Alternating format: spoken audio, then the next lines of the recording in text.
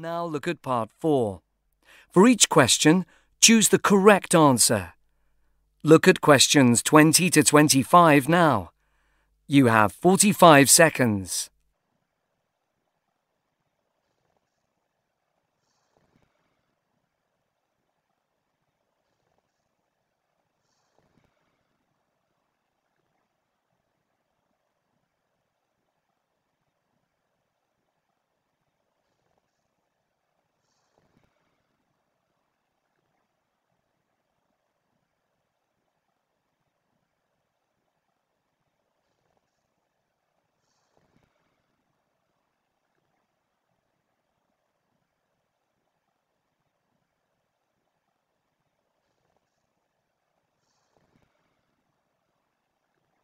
You will hear a radio interview with a woman called Holly, who runs a restaurant.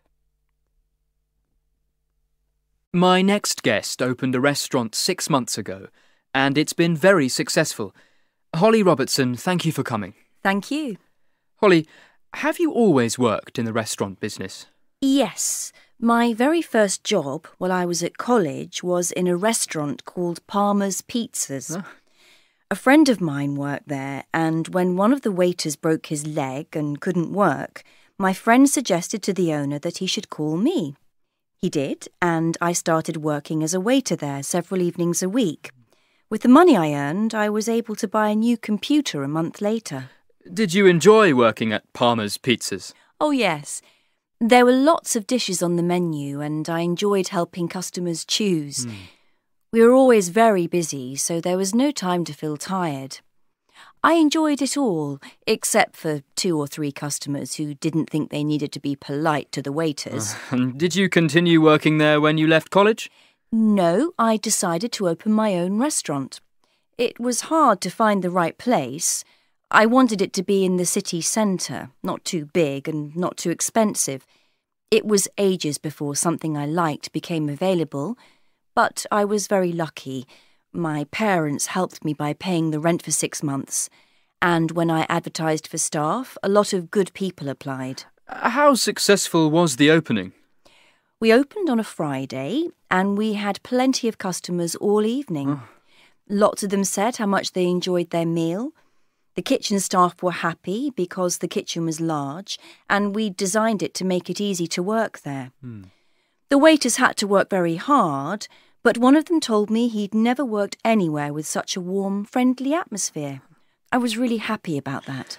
So, what's the most important thing for a restaurant? Well, of course the food must be good, and customers should feel they're getting good value for money.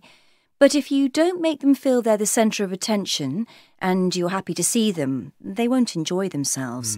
And then they won't come back, which is bad for business. And finally, what are your plans for the future? I don't want to change anything about my work. The restaurant is so successful that people are suggesting I open some more, but I wouldn't have the personal involvement that I really like. And running a restaurant is so different from other types of business that I can't imagine doing anything else. Holly Robertson, thank you.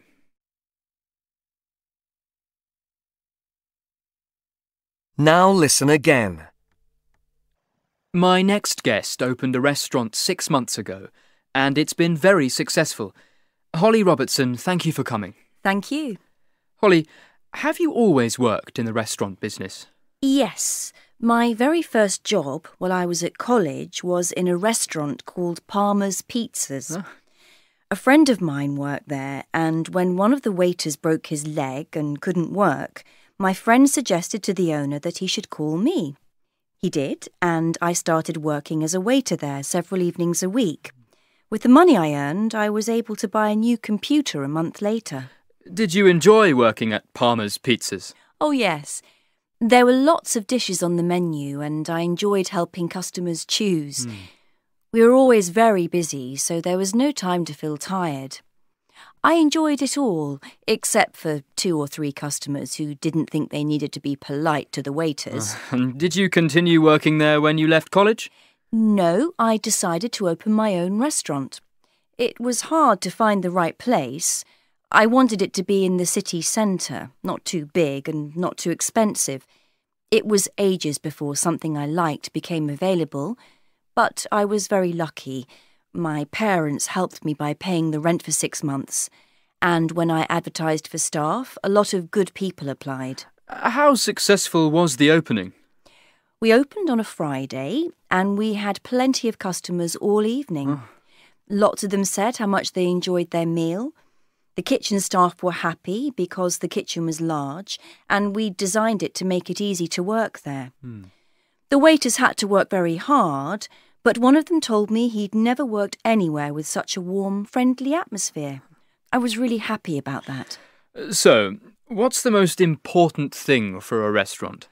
Well, of course the food must be good, and customers should feel they're getting good value for money. But if you don't make them feel they're the centre of attention and you're happy to see them, they won't enjoy themselves. And then they won't come back, which is bad for business. And finally, what are your plans for the future? I don't want to change anything about my work. The restaurant is so successful that people are suggesting I open some more, but I wouldn't have the personal involvement that I really like. And running a restaurant is so different from other types of business that I can't imagine doing anything else. Holly Robertson, thank you.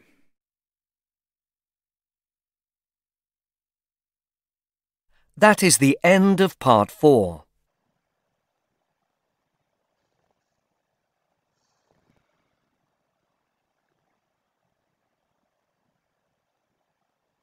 You now have 6 minutes to write your answers on the answer sheet.